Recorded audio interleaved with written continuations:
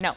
All right, we are tracking some storm chances for later today and another chance for some showers and storms on Saturday. So because of those two chances, there's a flood watch in effect through Saturday evening. Goes into effect later this afternoon. We have a lot of rain building in. We already have a pretty soggy ground, so we could be dealing with some localized flooding again later Saturday. Sunday, though, looking quieter and a little sunnier.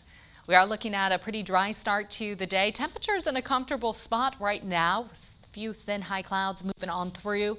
Here's our severe potential for today. That slight risk northwest of Dane County. The storms will be building in towards La Crosse, really stretching up into Juneau and Adams County, coming in at about 3-4 o'clock. So looking at this line right now, still up towards the Twin Cities, but it starts to gain some strength in the early afternoon, and as it pushes southeast, it builds into this warm, really humid environment. So there's the potentials for some really high wind and large hail along this line. Juneau and Adams County, what we're keeping an eye on.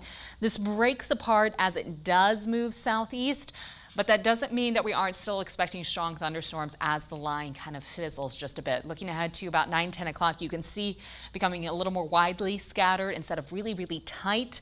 And that way we see a bit of a break overnight before that next chance for showers and storms comes in on Saturday. This starts by about 3-4 o'clock close to Juneau and Adams County, and then wrapping up later this evening.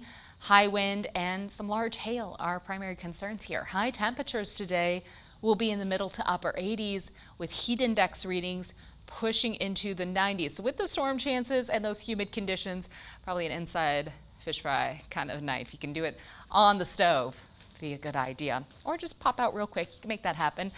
We are tracking those shower and storm chances for Friday and into Saturday. And that chance this evening, and then another round expected on Saturday evening. Sunday and Monday, we'll see mostly sunny skies with high temperatures expected to land in the lower 80s.